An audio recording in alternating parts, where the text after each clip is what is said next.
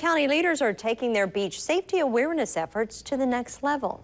County commissioners approved an ordinance this morning that requires hotels and other vacation rental businesses to display a poster about flag warnings and rip currents in rental rooms. It's meant to be an educational measure to ensure people do not enter the water when double red flags are flying.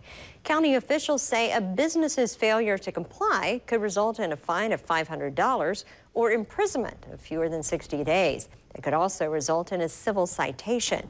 No lifeguard on duty signage is also required. The hotels, motels, condominiums will be responsible for putting that information out and changing that sign to double red when it goes to double red and letting people know it's a $500 fine if the water's closed and they get in it.